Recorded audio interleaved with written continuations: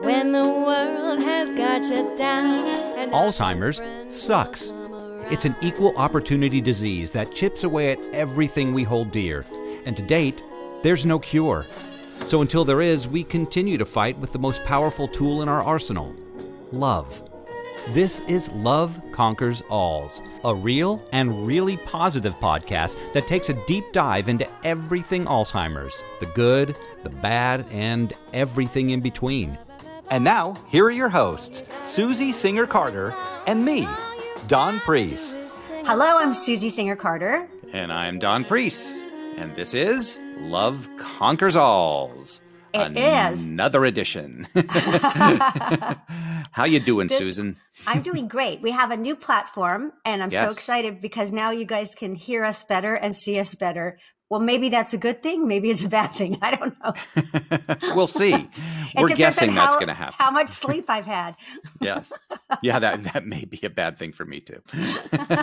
Who wants more detail? I don't know. Yeah. But did I mention I designed this hat? I mentioned Yeah, I think you have mentioned that. Dementia? And dimensioned it. Yeah. There's a new word. I like it. I dimensioned it. Yeah. Hey, if you guys, you know what? What's wrong with a little swag? Why is it wrong? It's nothing. Not that we've ever, shown it before, but oh, yes, we have. Look at that. And there's plenty more. It's coffee. And 5% goes to Alzheimer's Los Angeles. Yes. So, which is a very good cause. And they are one of my favorite nonprofit organizations that really, really, really, really concentrate on the caregiver and gives them so much support. So you would be doing what they say in French, a mitzvah. Indeed. Huzzah. Indeed. Huzzah. So we have, you know what, Dawn? We have a guest today who, it's so funny because when we were first making our movie, My Mom and the Girl, we were desperate for money. We didn't know how, because I've never raised money before and I absolutely hate it.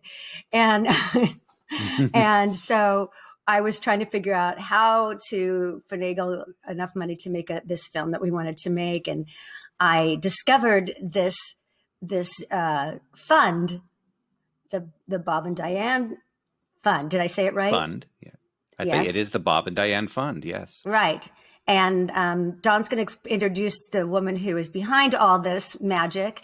But, I thought, I'm going to get this fund. But, apparently there's other people worthy. No, I'm teasing. No, I was so happy to see something like that out there because hardly any of, no one's really directing money to really extend the conversation and put the focus on this situation on Alzheimer's and dementia. And I was so blown away by that.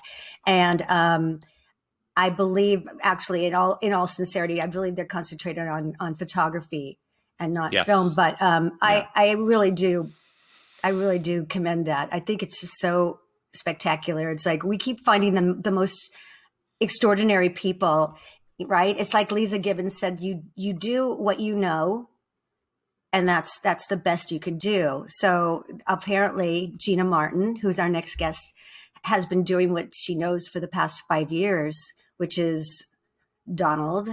It's amazing. And Gina Martin, she is the founder and executive director of the Bob and Diane Fund. And she worked with National Geographic for 21 years. And there she learned the importance of visual mediums and the effect that they can have on perceptions and policy. And that knowledge led her to the creation of the Bob and Diane Fund. It's a unique and powerful award that honors photographers and the art of visual storytelling about Alzheimer's and dementia. And with that said, let's welcome in Gina Martin. Thank you for that wonderful introduction. It's so nice to meet you finally, because I've been seeing, you, I think your fund must have started right. Was it the first or second year of it? When we first were starting to, actually put pen to paper on this project that we did. Mm-hmm. And so we've kind of grown. I kind of kept my eye on you and what you've been doing. And then you reached out to me, which was so great. And And I felt honored. So thank you for reaching out. Thank you. I remember when you applied. Yeah, we were desperate to raise money, and I know that's something that you had gone through, trying to figure out, how do you do what you want to do, and it's always a challenge. And you found a very unique way of doing it. Yeah, thank you. So I started the Bob and Diane Fund in 2016, and that was about 4 years after my mom passed away. And my mom was diagnosed at 65, which is quite young. And I remember when my dad took her to the doctors and he saw shrinkage of the brain. So we kind of knew what that entailed and what our future was going to be. So for the first few years, it wasn't so bad. Maybe the first 2 to 3, and it was the last 2 years. I do always say, luckily, my mom only lived with Alzheimer's for 5 years, which really isn't that long. And the last 2 years were getting difficult. My dad was her sole caregiver, and he was amazing. They'd been married just shy of 50 years. They were high school sweethearts, had a good marriage. And I was living I live in Washington, D.C., and my whole family's in the Bay Area of California. So we were all very involved, even me 3,000 miles away. I talked to them every day, knew their appointments, all of that. And then my mom in 2011 was diagnosed with cancer. And the doctor said she's got maybe 3 months. And my dad at that point was very close to putting her into a facility, a care home. And we immediately said, let's keep her at home for these last few months. And she passed away a month and a half later. So in a way, I know it sounds strange to say, but in a way, cancer was a bit of a blessing because she died knowing who we were. Yeah. And I was just going to say that, Gina. I was going to say, I'm glad you said it first, but I was thinking the same thing because my mom's had Alzheimer's for almost 15 years now. Oh my, yeah. So I haven't had my mom for 15 years. Yeah. So, we didn't, like I said, she died knowing who we were, and we didn't have to put her in the caregiving home, which, it's such a tough decision for every family. And I do not, I completely understand the reasonings needing to do that, but I'm just glad we ended up not having to. So she died on Halloween, 2011. And 3 months later, my parents were 7 days apart. And her birthday was February 4th. His was February 11th.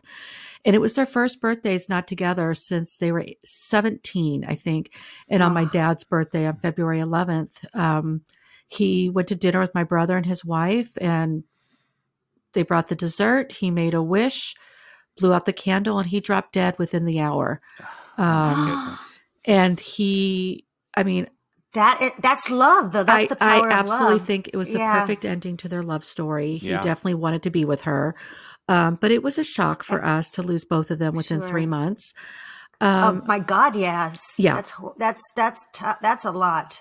It was. But, I mourned my mom during her illness much more than my siblings did. I think it was so hard for me when she was sick.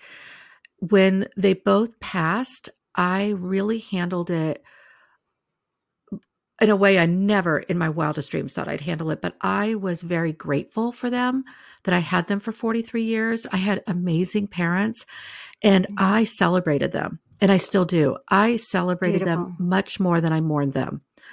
I definitely had some cries, but not as much as I would have thought. It's because you leaned in. I did. And I just never, my best friend's father died of Pick's disease years before my mom, and she handled it with such grace. And I remember telling her that, and I said, oh my God, you will have to put me in a home if my parents pass away. Didn't I say that? I say that all the time. And she said she's jumping in with her if her mom goes. But I say my mother has given me the gift of of a long ramp, like a long rampway allow me to become accustomed and used to it. And when she goes, I'm going to just walk her across the bridge. Oh, that's so beautiful. Yeah. Yeah. And that's how I just never thought I'd handle it that way. But I surprised myself. And to this day, I celebrate them every day. I am so proud. I'm gonna make me teary. That's just so beautiful. Yeah. Well, it's also it sounds odd, but it's a gift to have them not suffer anymore. Completely. That's you have to celebrate that. The fact that they're not in pain anymore. Yeah, I did not want my dad to live long without my mom. My mom could have lived without my dad, and that would have been much easier on us because she was much more. She would have been on the first airplane traveling. And so sounds like my mom. I know. So I was grateful that they were together. I really was. I think it's a beautiful ending to a beautiful love story. It sounds amazing, right? Because it's appropriate. It's appropriate. Yeah. Yeah. I love that. Exactly. And so then you honored them with this fund. In their honor, which is so beautiful. So you were working at National Geographic's at the time, or yes, it'll be 21 years in January. So tell us how that tied into what led to the fund. I worked with the photo agency, so I licensed National Geographic photography, and I'd been doing it for most of my career there. And I love photography. I work with it, and then I support photographers. I buy their books, I buy their prints. They stay at my house when they're in Washington, D.C. I own 950 photography books. I have a huge collection of prints, and you must meet my daughter.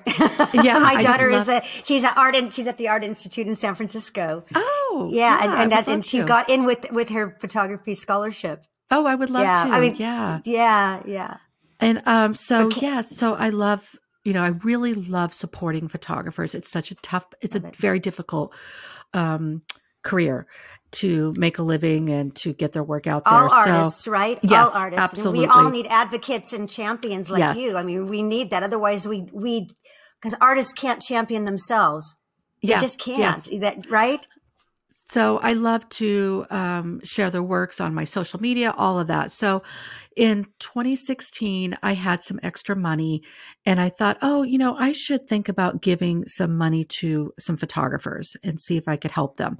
And I was discussing this with a friend of mine and he said, why don't you do a grant for work on Alzheimer's and name it after your mom?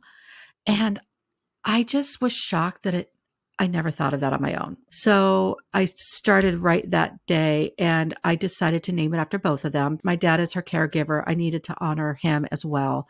So the Bob and Diane Fund was literally created that night, and then talked to a friend about it. And she's like, well, you're going to have to start a nonprofit and get a board and bylaws. I'm like, oh, no. I'm not doing that. I'm just going to write a check every year. She's like, no.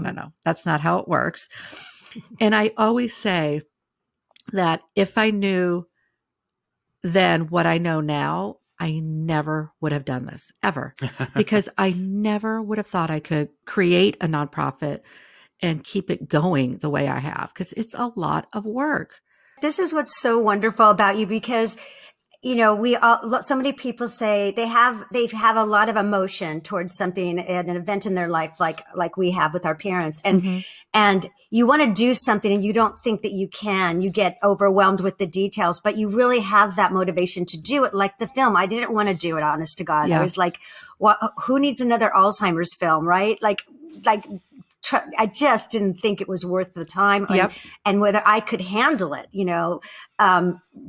living in that world again, over and over and over. So, but then, it's, you can do it, and you can by just doing it and putting one foot in front of the other. And, things that you can surprise yourself. And that motivation is so powerful when it's based on love. You're absolutely right. And it's also it's palpable. Like it resonates with everybody else when it's done in an authentic way.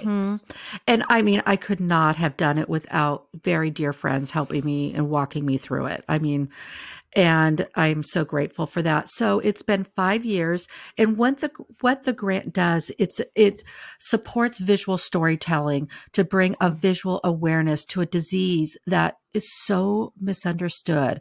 And when I will reference Alzheimer's more, but it is for Alzheimer's and all dementia forms. I just know that so many people do not understand this disease unless you've lived with it. And I wanted to bring this visual awareness worldwide. So immediately we decided to make the grant worldwide. Mm-hmm. And when I started it in 2016, I had absolutely no idea what work was out there, not a clue, or how I was going to get it out there, like get the word out. So I didn't know if there would be 5 projects the first year or 100. And I thought if there's only 5, maybe I'll do this every other year. And I was very fortunate that time.com announced the grant. So wow, that's huge. I know. I was so fortunate. And we launched it in August, the end of August, and we accept submissions through October. And then we always announce the winner in November, which is National Caregivers Month. And that part is to honor my dad.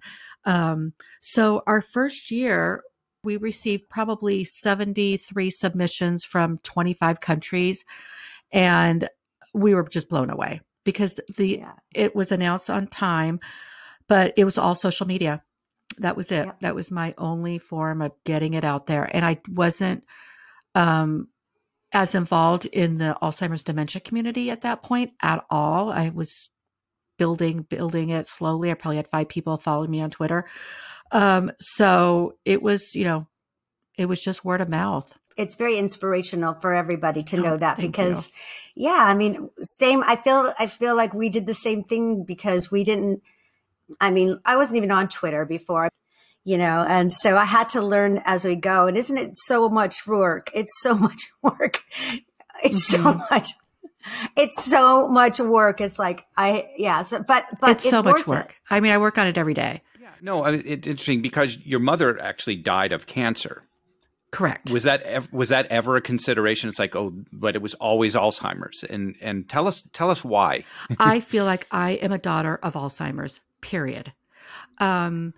She had cancer, but she had it for such a short time. I mean, from diagnosis to death was under 2 months. And it was all about the Alzheimer's.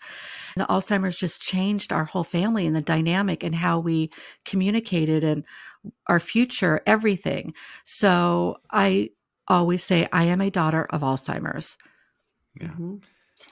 I say the same. Yeah, I say the same thing. I've spoken to, we've interviewed other women who feel like we're daughters and sisters now of Alzheimer's because we hold each other's hands. And, and it's interesting that you say that because it just goes to, it speaks to how overwhelming Alzheimer's and dementia is. And, that someone could have cancer. That's, it overtakes everything. It eclipses everything in your life and in the person's life, because to not have your mental capabilities, your cognitive abilities is not living the way we know life. And so you either adjust how you live that life. And for most of us, we're stumbling through it and trying to figure it out because we're not educated in it. Yeah, because you're right. With Alzheimer's, you really have to change the way your family interact, like the way you interact with this person. You are now living in their life.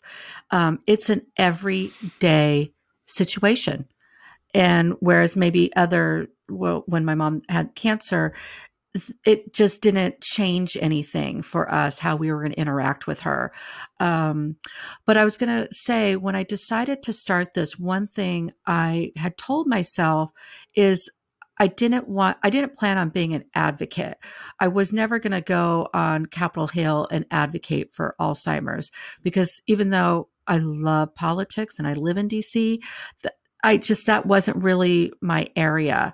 And I'm amazed granted, I haven't gone on Capitol Hill to advocate yet, but how much I feel like I'm now an advocate through social, and how much I talk to people, and I go to conferences, and I speak on it now, and I'm doing podcasts, and I'm talking to a lot of friends, especially who are now going through it, and giving them advice.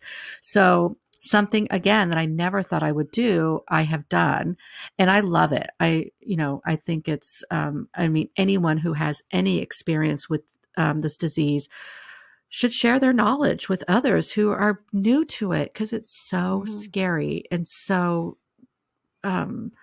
overwhelming.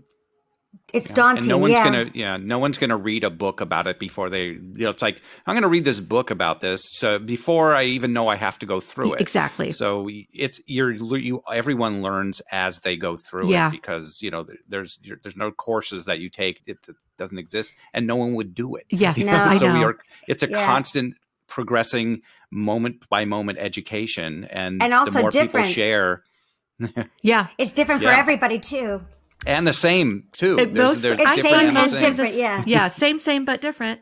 Exactly. I love that. Same but different. I know. I find it's mostly the same. When someone tells me an experience they had, I was like, oh my gosh, did we go through that? Yes. Especially with eating and hygiene and, so many things. It's so similar. But yeah, and it's really trying to explain to I'll just speak for when I'm talking to my friends, that you have to now live in their world. You are not going to change them, and you have to accept it. You have to accept it and change the way you interact with them. Yep. From your tone, the way you communicate with them, to, saying, oh, I already explained this to you. You don't say that. Okay. If you don't know your Wi-Fi or social security number, if your mother is, calling her doctor or needs information, tape it somewhere where she can get to it. I don't care how many times you've told her. Like, you need to change the way you communicate with the person. And that's one thing that I'm always. That's the lean in. That's what I say. I always say the lean in, and it's because I again, repeating, but it's, I tell my mom and I are so close, and she's such a pistol. And when she first was diagnosed, I just said, don't worry about it. We're going to knock this one out, because, I got your back. I thought I was going to talk her out of it. I kept reminding her, Mom, you have Alzheimer's, but don't worry, we're going to get through this. I was researching and all these things. I was going to find the cure for her. We'll fix it. Yeah. Because if there's a will, there's a way, and I would say, what day is it? Who's that? And my mom is always funny. So she did, she used her wit a lot, like, who is that? Oh, or if I'd say, do you know who I am? You are so beautiful to me. She would always, because she was a singer, so she would sing to everybody. And that was her way of like skirting around it, and so anyways, but we, at the end of the day, I realized, what am I doing? I have to like live in her world. And then my whole life changed, because I found all the silver linings that were to be found. And I love her so much, and I love her this way as much as I did before the other way. Oh, that's, 15 years. I mean, that is a long time. Yeah. We switched roles. We switched roles. I'm mommy now. Yeah. And that's okay. And I don't mind. Yeah. You talked about the commonality that, of the disease, and also how it's different. But so when you see the photographs that are submitted and the essays that are submitted, do you find there's a commonality there, that there's something that you'd say, wow, that is a theme or a visual that almost everybody has? Yes and no. So going with the same but different. Yes. So we just gave our grant to our 5th grantee this month, and they've all been different, but there's still that common thread and theme to each one. So I'll back up a little bit. Our first grantee in 2016 was Maya Daniels. She is a Swedish photographer and did this gorgeous story on a hospital in northern France that had a protective unit for the patients there, the people living with dementia. And it was a closed door with 2 windows that kept the this protective unit separate from the rest of the hospital. And she was able to get inside the protective unit and photograph the people mostly standing at that door, looking through the window, trying to open the door, waiting for their loved ones who they thought were going to pick them up, which most likely they were not. And sprinkled within it were beautiful detail shots of the people, you know, of their clothes or what they were eating and the wallpaper in the room. But most of it centered around the door of the protective unit. And this was a project that it wasn't a family member. And it was more, it wasn't as documentary as I thought I would be drawn to, but I loved this work. It was definitely touching and sad to see these people sitting at a door with all their bags and belongings waiting for their loved ones. But that's also, as I say, Alzheimer's is not pretty. And, you know, that is what it can be when people are in, you know, certain facilities. So it was a beautiful first project. I loved that she was our first grantee. We got wonderful press from it.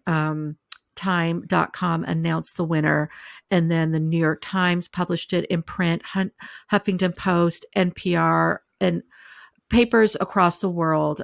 We were very fortunate because it's the first and only grant of its kind.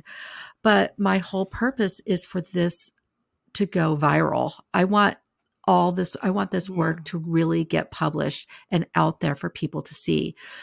And then our second year in 2017 was Chris Nunn, who's a British photographer. And Chris's was of a project of someone who lived in his city, in the town he lived in. He had met him, I think, in a grocery store, and either knew or discovered that he had dementia, and asked to photograph him. And so they worked together and worked on this project together. And those images are beautiful. They're very touching. There's not a lot of kind of in your face toughness about it where you kind of want to cover your eyes. It's all very beautifully done. And he was able to really capture the moments of time with him. And it was similar to Maya's in the fact, again, that it wasn't as documentary. And again, you know, where I work with National Geographic, I'm always surprised at what I'm drawn to. But then our 2020 grantee, who is a photographer from Iran, Jalal, and his is black and white, gritty work of his father. And he did it. I don't know if it started with diagnosis, but definitely during his dementia, he had, does he have Pick's disease? I cannot remember now. But it was a form of Alzheimer's. And he documented it to his death, and it was done in a documentary form, gritty, black and white, some beautiful images, some difficult to see.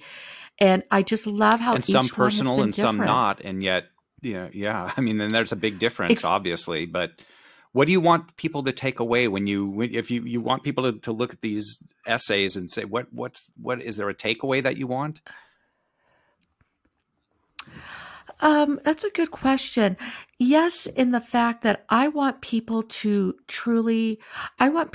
understand what Alzheimer's is. And I think visual storytelling can help that. So it is going to make people understand it, be more empathetic to it, and care more about people living with it, those who have family members, and then want to help and give back and donate. And through donation and through support is how we find a cure. And so then our third year in 2018 was Stephen Dorado, who had been photographing his father for like 20 years with a large format camera, and just doing family portraits and self-portraits. And so he had been photographing his father when he was and then he was diagnosed, and he just continued. And it is such a beautiful project because it's so such a time span on it, and it's called With Dad. And he applied for the grant in hopes to publish a book, which he did. And we were really excited. It's called With Dad by Stephen Dorado, and we were very excited. You're amazing. Look what you did. You facilitated that. Yeah. That's awesome. I hope so. And then I'll just go to our 2019 grantee, Sophie Matheson. Hers was on her grandparents. And so what is that? 3 of the 5 grantees have been about a family member. Sophie did it on her grandparents, right? Yes, her grandfather. Her grandfather. And her grandmother, who was his caregiver. Right. And so, I love that because it shows that this disease doesn't just affect older people. It affects everybody, yeah. So that's really wonderful that you highlighted her. Yeah. Before this had ever existed, and you put the word out, did you know if anyone had already had photographs, was everyone just doing it because of this, or did anyone submit that? Yeah. Good question. The grant is for existing work. So they could have, well, I doubt it. They heard about it in August and then started a project that quickly. So it is for existing work. So the grant is to help get it published, to help finish it, get it published, hopefully in a book form, or to help exhibit it. So it's not to start the work. However, I would love to start a grant for an emerging photographer to begin a project on this. And we have done other things. We've given scholarships we work with the workshop, the Foundry Photojournalism Workshop, and we have given scholarships where we pay for airfare and registration for non-Western photographers. So we have given scholarships to a photographer in Mexico, Bangladesh, and India to work on stories. And those were, I think, one of the workshops was in India and one was in, I forget if it was Kenya. And that is to work on a project for the week at their workshop and then have a small body of work. And then we get those images for social media. But we are able to send these photographers who may not be able to get to a workshop across the world and work with amazing photographers and on a project like this. So we've done the scholarship. And then last year we did a photo contest for people living with dementia. And it was called Still Living. And it was for stills, for photo stills, and still living that people, it's usually obviously in early onset, but people who have been diagnosed with dementia still contribute to society. They still have a voice. I mean, until it obviously progresses where they aren't able to speak for themselves. But we wanted to highlight the people who are living with it. And so we did a contest worldwide. We got about 50 submissions, I think. And we chose 3 winners and we gave them $500. And the reason why I wanted to do 500 was for tax purposes. I didn't want to ask an older person with dementia for Social Security number, their home address. So, but I wanted to reward them and give them something that was theirs, and not just the money, but the win, that they wanted. And we had someone from France, Canada, and the US.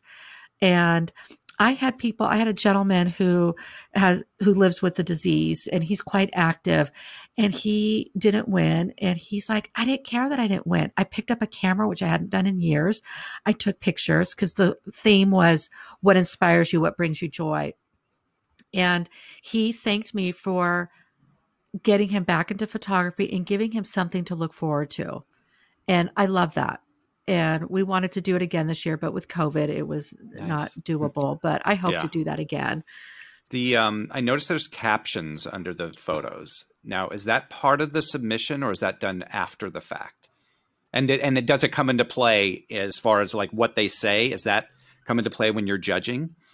Good question. So we have 2 people from our board, Sarah Lean, who's the former director of photography for National Geographic magazine, and Chip Somadavia, who's a Getty staff photographer in Washington, D.C. And I have another board member, but she doesn't want to do the judging. So we have a guest judge each year. So it's 3 judges. And we've had the director of photography for Washington Post, NPR, AARP, for the Chris Hondros Fund. So we've been very fortunate in that. And what we look at, we really, because these are people who love photography, we really do look at the photographs and how it's the story and how it's edited, how it's sequenced, because the work is just, I mean, there is some really strong work. So when it gets down to like the last 3 or 4, and they are powerful, they really then look at, okay, look how they sequenced this, look how they edited it. But then we read their proposals and what they want to do with the grant. We don't necessarily read the photo captions. I mean, we read them, but those don't usually have as much saying. They might help explain an image, but the image should speak for themselves. But the proposal is important. And like this year's Jalal, and I should have said his last name, I stumble on it sometimes, Shamsazarin. And like I said, he's based in Iran. I have yet to speak to him. He doesn't speak English, so we speak through his agent in Canada. But he wants to create a book for his father. And I hope he is able to do that. And I hope that what we award him helps him with that. So, yeah. Wow. That's beautiful. Is there a minimum or a maximum of photos that are submitted? Yeah, we asked for up to 25. And not more than that. And I think up to 500 words. We've had to tweak it every year because every year I learn something. But I will say the one thing that just amazes me every year, and this is not a positive, how many people submit their project with no name, no email, and no phone number. No, I'm sorry. They have a name, no way to contact them. So I do searches on social media to try to find them. Wow. But try to find a Chris Jones. I mean, that is not easy. No, they're artists. They're artists. Yeah. Oh, they're artists. Exactly. That's the thing. That's why I was saying you are. That's why it's so wonderful to have a conduit like you. Yeah. You know, So, I'm interested. I have a question about the people that are living with Alzheimer's that you've had. You know, that I think that's so extraordinary. There was a man that was at one of the facilities that my mom's was at, who was clearly an artist. And, he walked around with a pen in his pocket, a sketch pen and paper, and sketched the entire time. I still have his sketches. He's passed away since.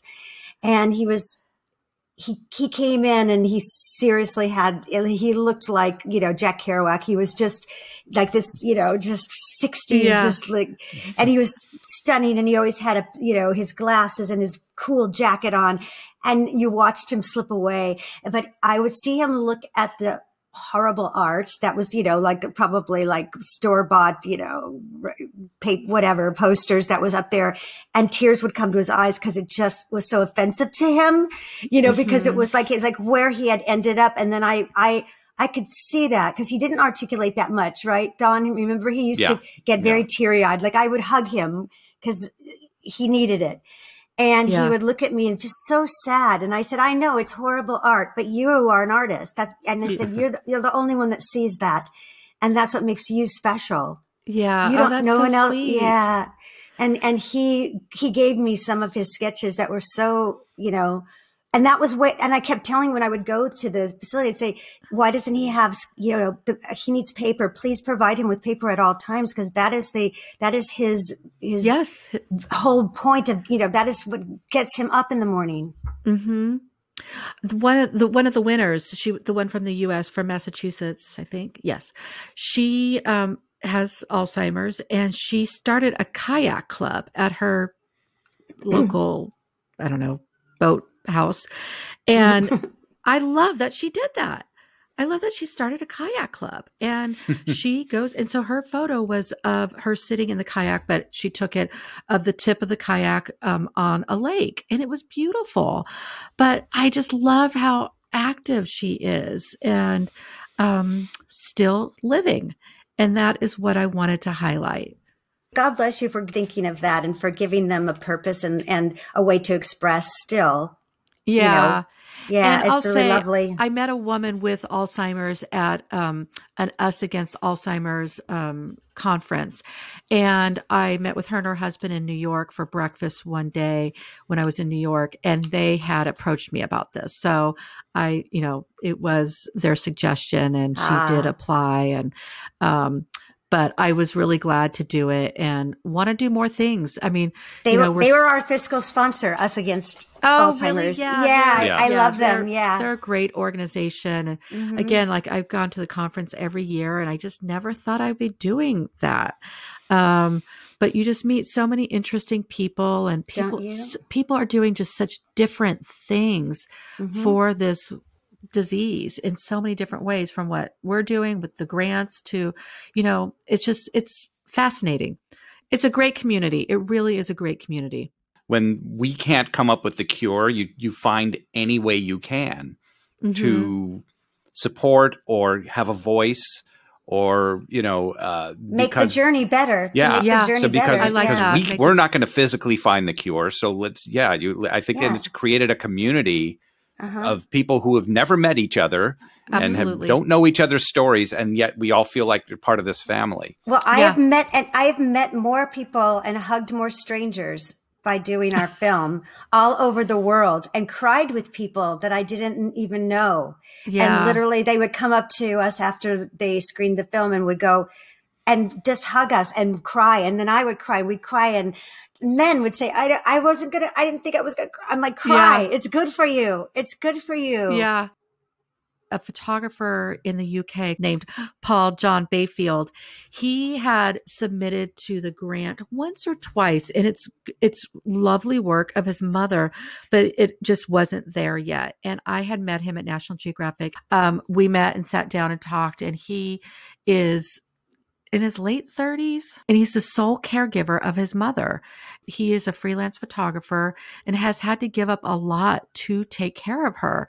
And he has to turn down a lot of assignments because he can't afford to have someone come in. So we spoke at length. And when I met with him, he had his arm in a sling because he had to shower with his mother, and he had fallen in the shower with her and I don't think he broke his arm, and they didn't have family or very close friends where they lived. So he really was the sole caregiver. So this was beginning of January, and he was in town for a geographic conference.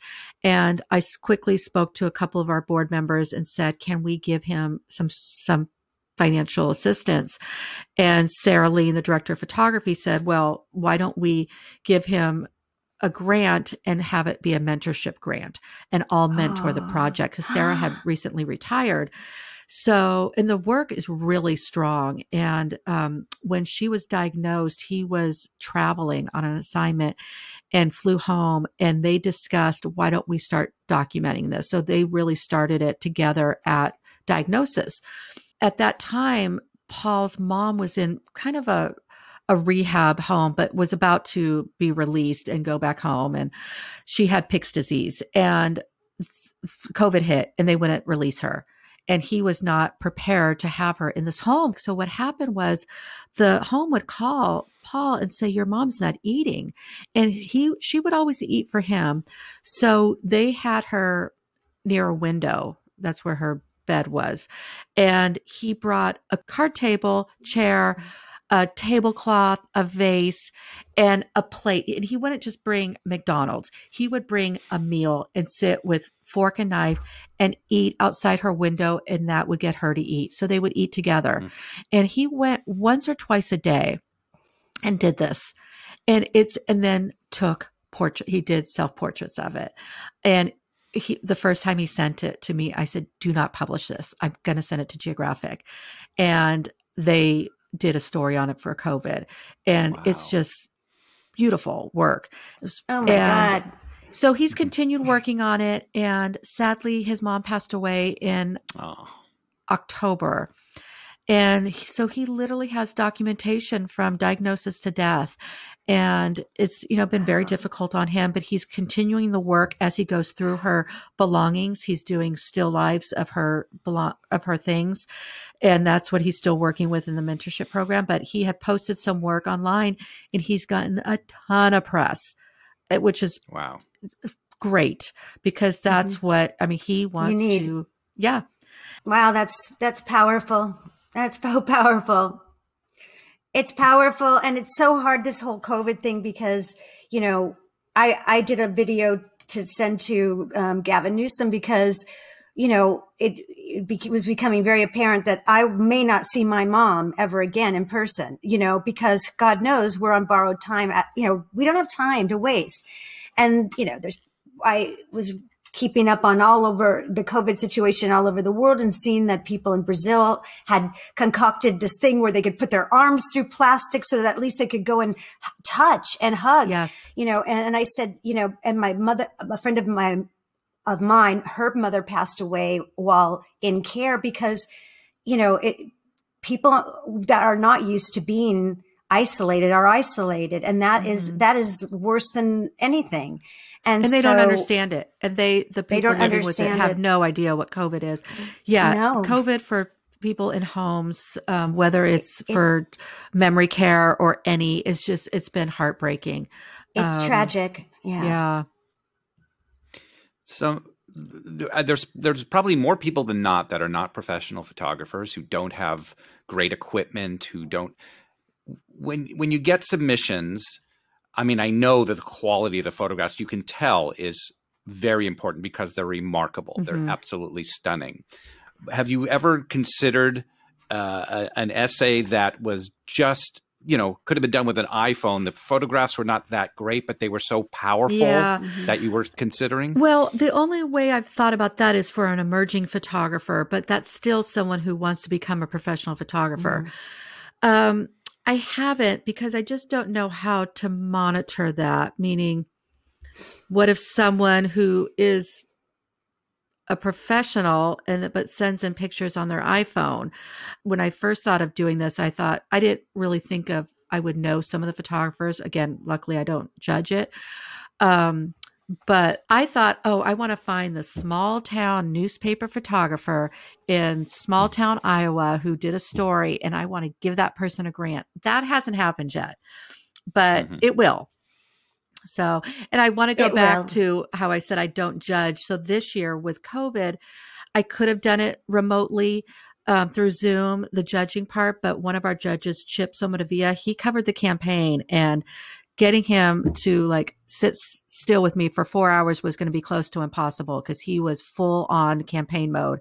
And then, the election and all that. So it was a little up in the air what we were going to do. And then one of Sarah Lean, my other judge, moved to Maine, and they were still in the very beginning of moving.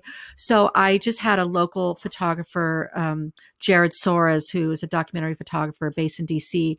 He came over, we social distance, wore our Bob and Diane Fund masks, and we judged. He really did the judging. He asked me my input on some of them, but he is the one who chose the winning work. But so this year I was probably a little bit more involved than I have been in previous years. Previous years, I stay quiet. I'm in that room and I don't make a peep. And sometimes I'm like, oh my God, pick her. And they'll pick someone else. But I trust them 100%. And I've loved everything that's been chosen. But I do try to, So how about a traveling museum, something where you exhibit where you would love to. At the time I just didn't have the wherewithal to create something like that. But Photoville, which is based in Brooklyn, has approached me about doing an exhibit, which I think I'd like to for next year because it's in September is Photoville, and that will be just before we even judge the 6th year grantee, but I'll have 5 years body of work that I would love to be able to exhibit. And then I think once I get that under my belt, I'll know how I know how the exhibition world works, but whether I've got the time and the wherewithal to do it. So I need I think I wanted to have 5 years under my belt. I say the same with big donors, like going out looking for big donors now. I haven't because I'm trying to do my taxes properly without messing up for 5 years straight. I have yet to do that. So it's not easy. This is not my area at all. So when I have one year of not messing up on anything, I will then take on the next thing. When your judges judge, is there a criteria or is it just impact? Is there a certain are there certain things that a photograph or an essay has to have, or is it just like that's the one that hit me? Yeah, gosh. Because I definitely watch them judge, and I'm there on the discussion.